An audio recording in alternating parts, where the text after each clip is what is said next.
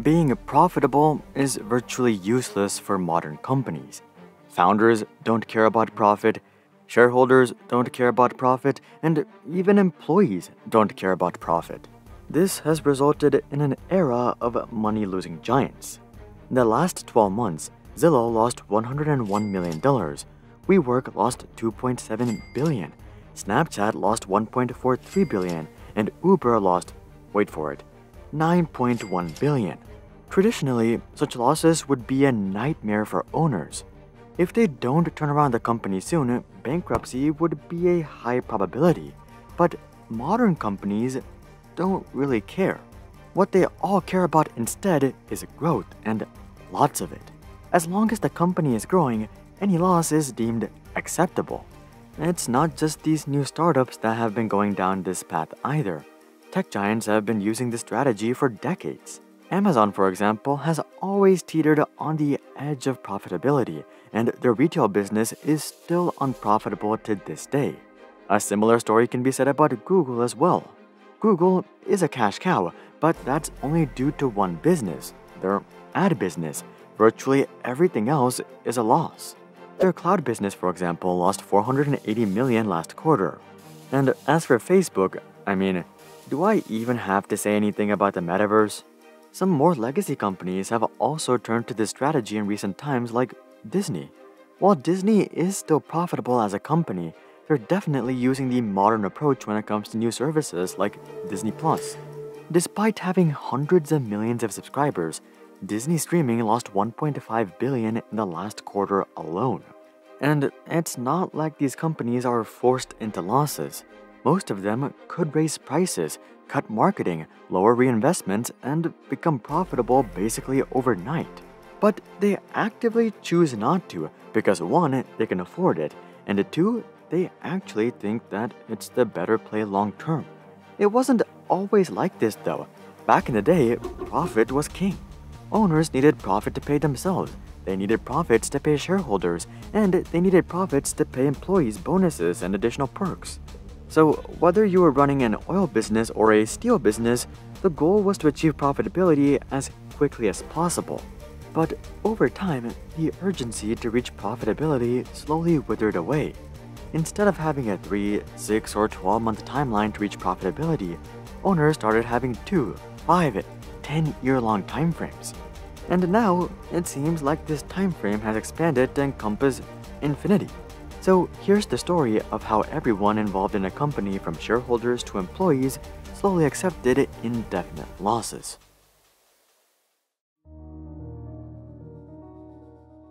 While this acceptance of no profit and losses may seem like a new trend, it's actually been developing for 100 years and dates back to World War I. Such large-scale wars are naturally full-nation efforts, so it's not surprising that the government expected everyone to step up and offer their knowledge and expertise to the government.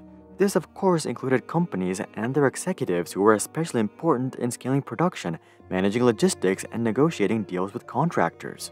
But there was just one problem. Laws prevented the government from accepting services from unpaid volunteers. But with that being said, the government also wasn't willing to pay these executives a substantial salary because 1, they were already rich, and 2, this was more of a service than a job. So they would eventually settle on paying these executives $1 salaries. Some of the earliest examples of this were Bernard Baruch, Robert S. Brookings, and Herbert Bayard Swope, who all served on World War I advisory commissions. This practice just became even more common during World War II, with even more notable people participating in the $1 a year service. Likely the best example of this was William Knudsen, who was the CEO of GM. But after the war came to a close and the US entered one of the most prosperous periods of its history, the $1 salary was more or less forgotten about. And it wasn't until the 1970s that we would see another resurgence of this trend. The automobile industry would be hit hard by the 1970s. Not only was there ludicrous amounts of inflation, but the Middle East would join forces and impose a devastating oil embargo on the US and most Western countries. To make things worse, Japanese cars were also starting to gain popularity. The American automotive company that was likely hurt the most was Chrysler. By the late 1970s, the company was on the brink of bankruptcy and was in dire need of a bailout. So Chrysler CEO Lee Iacocca would begin lobbying Congress for a bailout. And to show that he was serious about turning around the company and not just pocketing the bailout, he would offer to take a $1 salary. Chrysler would end up receiving the bailout, and Iacocca would stage one of the biggest turnarounds the automotive industry has ever seen. But the biggest sticking factor for many of his peers was not his business excellence, but his $1 salary. You see, back in the 70s and early 80s, taxes were really bad. In fact, if you made more than $215,000 per year, you had to pay income tax of 70%. But long-term capital gains tax was much more reasonable at 28%. So, for obvious reasons, founders trended towards decreasing their cash compensation and increasing their stock compensation. They didn't take this to the extreme of taking $1 salaries, but this is eventually where it led to with Steve Jobs. When Steve Jobs returned to Apple in the late 1990s, he would accept a $1 salary. He didn't do this to decrease taxes or earn more stock compensation or really any financial reason. Rather, he was trying to make a statement that he was there to save Apple, not to make money. But it didn't take long for other tech CEOs to make this into a trend. From their perspective, this was a win-win-win-win scenario. They could reduce public criticism about their salaries. Boards could approve stock compensation plans at a magnitude that was simply impossible with cash. Stock had extraordinary growth potential, and founders and CEOs could get away with paying far less in taxes. Now, of course, these leaders still had to make sure the company was profitable because that's what kept the stock price high. But this was quickly changing as well because the next domino to fall were shareholders. Traditionally, one of the most attractive features of stock was their dividend. This makes sense, as this is what really makes you feel like an owner of the company. Every quarter, you get a share of the company's profits. This is why many traditional companies like Exxon and Coca-Cola swear by their dividend payments. Exxon has paid dividends for 112 years, and they haven't even missed a single payment. This isn't to say that Exxon was always performing well, though. In fact, in many years like 2020, they were actually doing quite bad. But they paid a dividend anyway because, like I said, they swear by it. Historically, dividends are what attracted investors like Warren Buffett to a stock. The big benefits of exempting dividends would go to fellows like me and Charlie, and that's not going to stimulate the economy, it's going to stimulate us. So maintaining a pristine dividend reputation was vital for such companies.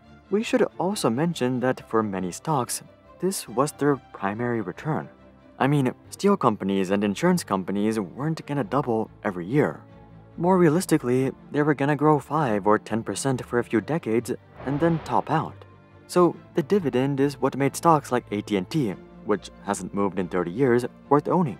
But all of this would change with the internet. Suddenly, companies were able to grow 100% every year for 10 years straight, and then grow 50% every year for the next 10 years. And the company that really solidified this notion was none other than Amazon. While Amazon's retail business was never that profitable, they did find a goldmine called Amazon Web Services. If Jeff Bezos really wanted to, he could have leaned in on AWS, raised the prices of Prime a bit, and started paying out solid dividends. But this made no sense to Jeff. You see, Jeff had already subscribed to the idea of no cash compensation for himself. He took a very modest salary of $81,840 throughout his entire career at Amazon. For Jeff, the money was in the stock, not the bottom line, and he wanted investors to get on the same page. Fortunately for Jeff, there was a new but rapidly growing subset of investors called growth investors who were getting on the same page. Most of these investors weren't fans of dividends, and they saw dividends as a complete waste of capital due to taxes. If you didn't know, dividends are taxed twice, once at the corporate level and once at the investor level. This means that if Amazon was gonna pay $1 in dividends, they would first have to pay about 25% in corporate tax, meaning that only 75 cents would make it to the investor. From there, the investor would have to pay personal income tax on that 75 cents.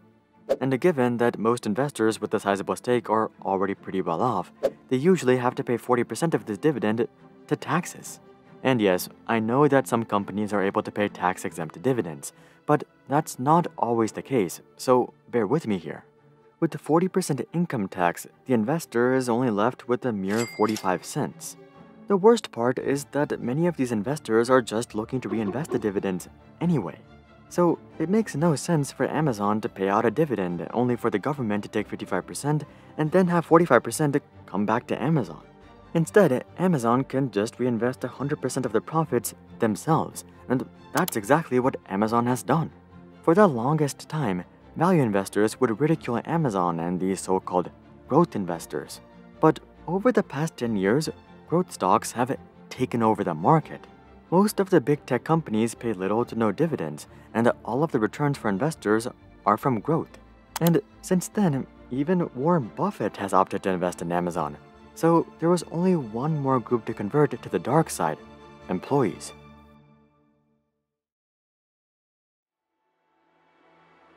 Like shareholders, employees have historically trended towards profitable companies.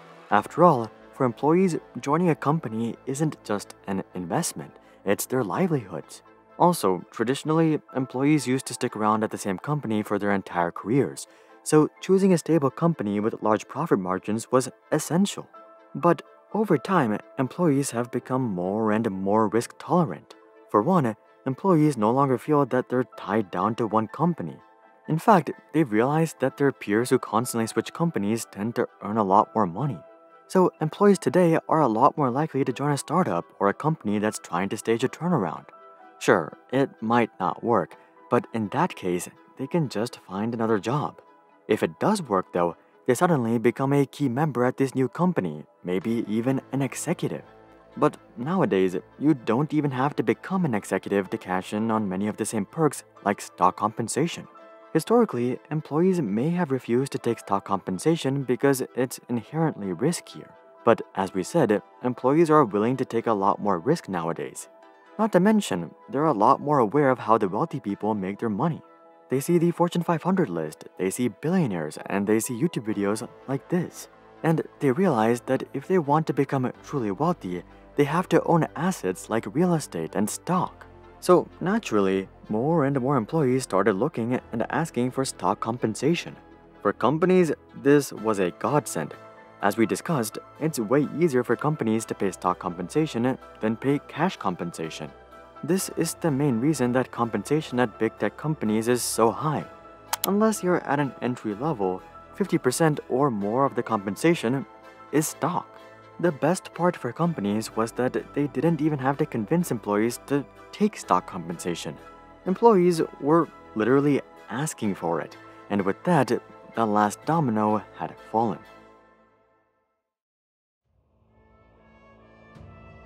None of this is to say that companies want to lose money, but they are more tolerant of losses than ever before.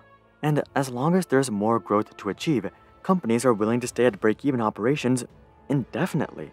A great example of this is Salesforce. Every single year, their revenue has gone up, but their net income is virtually nothing in comparison to their revenue. A similar story can be seen with Shopify and Amazon and Uber and Airbnb and Zillow and basically every modern tech company that you can think of. As long as the company is growing, neither the employees nor the founders nor the shareholders care about profit. For all three of these groups, having the company make no money is counterintuitively the most lucrative option, as no money is being siphoned by taxes and everything can be reinvested into further growth. Now, we should also mention that many of these companies are starting to realize that there's no such thing as infinite growth, but that's a whole nother story. If you ran a company, would you go after profit or growth? Comment that down below. Also, drop a like if you would like to see more videos about tech companies and their inner workings. And of course, consider checking out our Discord community to suggest future video ideas and consider subscribing to see more questions logically answered. But until then, I'm Hari, and I'll see you guys on the next one.